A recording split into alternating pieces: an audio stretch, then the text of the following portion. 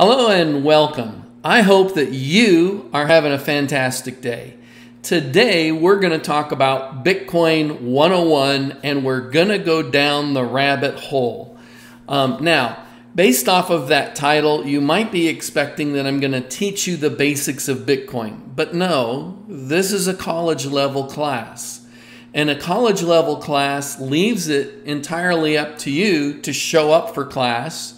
And it takes more than just a 10-minute video in order for you to go through a college level class. And so what we're going to do in this video today is we're going to talk about some resources that you can find online to learn the basics of Bitcoin. I'm going to give you all of the links that you need, and I'm going to give you some resources that go so deep you could actually be reading them for 6 months or a year before you get through all of the material that they provide. And so I'm going to point you in the direction, and how far you go down the rabbit hole is entirely up to you. But I do want you to at least have a basic understanding of Bitcoin, a basic understanding of how to purchase it and acquire it, and a basic understanding of the risks involved. And so those are some of the things that we're going to look at today. I'm going to give you resources so that you can look that up and make decisions on your own. So let's get into it. Should I buy Bitcoin now or should I wait? We're going to give you ideas to help you take profits and avoid losses. Can we get this video to 99 likes? Smash the like button. Hey, it really helps us out with the YouTube algorithms and the Google algorithms. It really does make a big difference. So, I'm not a financial advisor. This is not financial advice. This is my opinion. And you should take that seriously. I'm a random, unless you know me personally, and most of the people watching this video do not know me personally. And so I'm a random guy on the internet. You should take my opinion with a huge grain of salt and do your own research. So that's kind of what I'm going to help you to do. I'm going to show you a number of different web pages on the internet, and then in the YouTube channel, when you click and go to my YouTube video on YouTube, the description will contain links to everything that I show you today, so that you can actually drill in and get all of the details. I'm not going to go into the details today. Since you're in a college level class today, I'm going to leave it up to you to find out the information. But it actually is pretty simple. All you have to do, pull up this video on YouTube and click on the links to drill in and learn more. So I'm just going to give you highlights of what each of the links contains so that you can determine which, if any, or how many you actually want to get into. Now, as always, cryptocurrency involves substantial risk of loss. And so carefully consider what you're doing. Make sure that you get yourself educated before you start investing any real money. This paragraph here about investing is wise advice no matter what you're investing into. But it is specific because our videos are about cryptocurrency. This is specific to cryptocurrency. So this web page is with Jameson Lopp, and he has a whole list of stuff for getting started with Bitcoin. This is only the top part of the web page, and if you scroll down, you'll find a huge amount of other resources. But as you can see here, he's got some basic first steps, basic facts you need to know, frequently asked questions, picking wallets, securing your wallets, purchasing Bitcoin, don't invest recklessly. He has the links to the original white paper for Bitcoin written by Satoshi Nakamoto. He has some stuff here to why is Bitcoin hard to understand and more. And so there's a huge amount of information. Now, when it comes to Bitcoin 101 and just the basics and getting started, where is the beginning that you should start at? Well, I like this article on Medium, and it basically tries to explain Bitcoin like you were 5 years old. And so one of the things that he talks about in this article is he talks about an example of Okay, let's say we're sitting on a park bench and I have an apple. I give you that apple, and now I have 0 apples and you have 1 apple. Now that sounds ridiculously simplistic, but that's where he starts, and he takes it from there and explains it. Now, if we made that apple a digital apple, how do we keep a record of who has what apples, and how do we make sure that somebody isn't creating too many apples when they shouldn't be able to? Or how do we make sure that somebody, like here I gave you an apple, but how do you make sure that I don't also give the same apple to 5 other people? And so he kind of starts out really simplistic. He does get a little bit deeper, but he wrote it in a way that, trust me, if you have a basic understanding of internet and internet games and that sort of stuff, you'll be able to it'll make perfect sense to you. And then here's another article that goes into the basics of Bitcoin and explains it. Both of these articles are links on this page. And so down here, Explain Bitcoin Like I'm 5, and then Bitcoin Explained, Illustrative Guide in Simple Terms. Those 2 links drill into these 2 articles that I just talked about here. And so this is an illustrated guide, and as you scroll down, he's done a lot of pictures, and he gives you a simple concept, and then you can click on a link to learn more about that concept. And so really, really well done, and I think that'll be useful if you want to kind of get the basics of what is Bitcoin, how does it work, why was it created, what is it actually doing behind the scenes, etc. So this article is on a website called Bitcoin, and this goes into some of the things that you need to know about Bitcoin. If you're getting started with Bitcoin, there are a few things you should know. Bitcoin lets you exchange money and transact in a different way than you normally do. As such, you should take time to inform yourself before using Bitcoin for any serious transaction. Bitcoin should be treated with the same care as your regular wallet, or even more care in some cases. And so in this article, they cover the following topics. And this is why I think it would be a good idea for you to take a look at it and learn some of the topics it covers. So the first part of the article talks about how to secure your wallet. It talks about why Bitcoin's price is, the fact that Bitcoin's price is volatile. It talks about Bitcoin payments are irreversible. And that's really important, because if you go to a store, maybe you go to Amazon and you're not happy with what you bought at Amazon, you can pretty easily return it.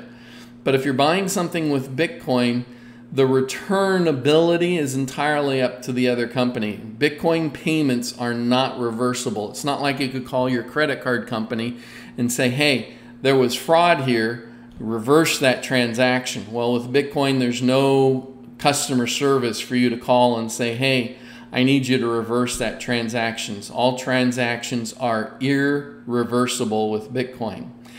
A lot of people think that Bitcoin is anonymous. Bitcoin is not anonymous. There have been a lot of people doing illegal or illegal activities with Bitcoin, and they have been arrested because Bitcoin is not anonymous. It's what they call pseudo-anonymous, meaning that anybody who knows a particular address can look at all of the transactions at that Bitcoin address. And so you'll see all of the Bitcoin coming into that address. You'll see all of the Bitcoin going out of that address. And as long as somebody doesn't know who owns the address, in that regard, it's anonymous if they don't know who the owner is. But what's not anonymous is all of the transactions in and out of that address. And what's happened in the past is the police and other law agencies have figured out who owned a particular address. They watched the transactions. When they saw that the transactions had committed something or done something illegal, they came in and arrested the person because they had a connection between that Bitcoin address and an actual person. And so keep in mind, Bitcoin is not anonymous. Another thing is unconfirmed transactions are not secure. When you create a transaction on Bitcoin, it takes a while for it to get processed. And during that processing time, where different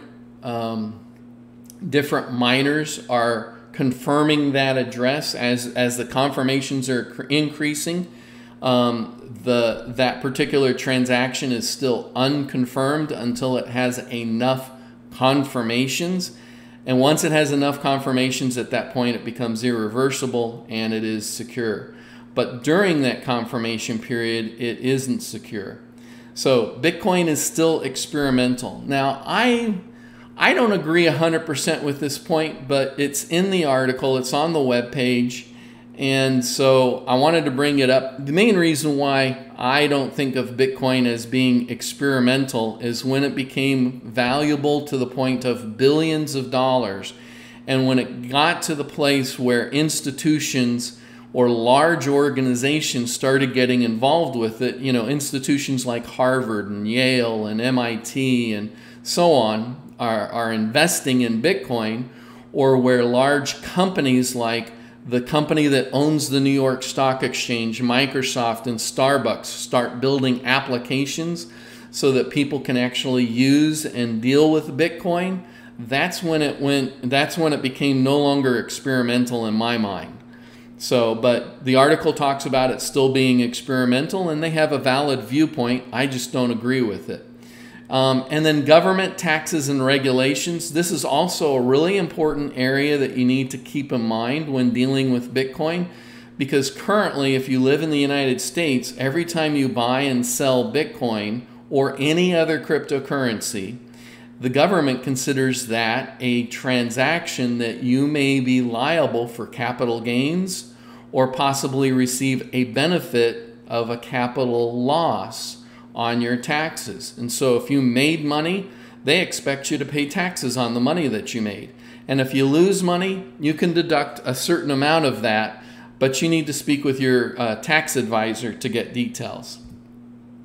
Now, this is an article on Reddit, and you know, again, it's another one of those situations where you're listening to somebody you don't know, and so I would take it with a grain of salt.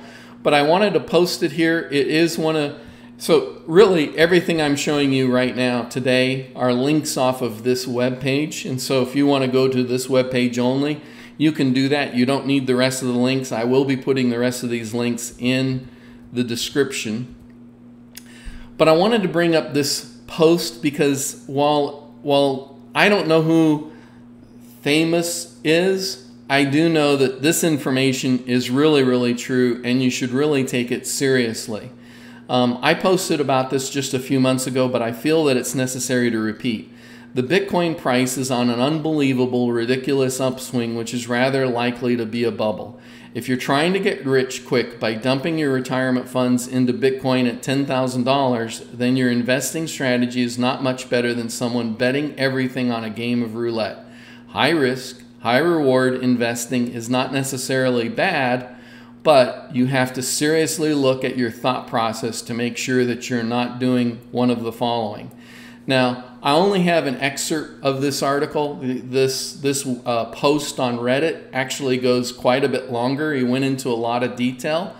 And if you're thinking about investing money, especially if you're thinking about investing a significant amount of money, he talked about like your retirement account. If your investing strategy is not much more than taking and dumping your retirement funds into Bitcoin, then you really do need to think carefully about these points and make sure that you understand the risk that you're taking. Being blinded by dreams of getting rich, don't do it. Getting wrapped up in hodl memes and Reddit comments and following the crowd. Acting based on a panic thinking like, oh my God, the price is going to $1 million, or oh my God, the price is going to $0. Investing more than you can afford to lose. Bitcoin is highly, highly speculative. The price fluctuates radically. You can lose 70, 80, 90% of what you put into Bitcoin and cryptocurrency very quickly, as well as gain from it very quickly. And so you need to be aware of what you're doing and be very careful. All right, so that's our video for today. I hope you found this useful. And to be honest with you, I really hope that you'll take the time to drill into some of these different links and become better educated about Bitcoin. I want you to not only get a Bitcoin 101, but I'd love to see you get a Bitcoin degree. And that only happens with taking time to learn more about it. And that's not something that happens overnight. That's something that takes hours and hours, weeks, days, months, years, etc. And so, and I say years because every day something new is happening in Bitcoin. If you look at the news or even just cryptocurrency, every day things are going on with Bitcoin and cryptocurrency. And so you definitely want to stay on top of the news if this becomes a passion of yours and something that you decide to invest in and follow.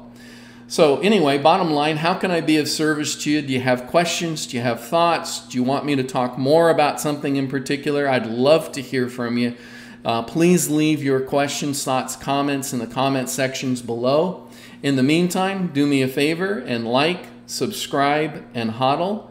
And I hope that you have a fabulous day.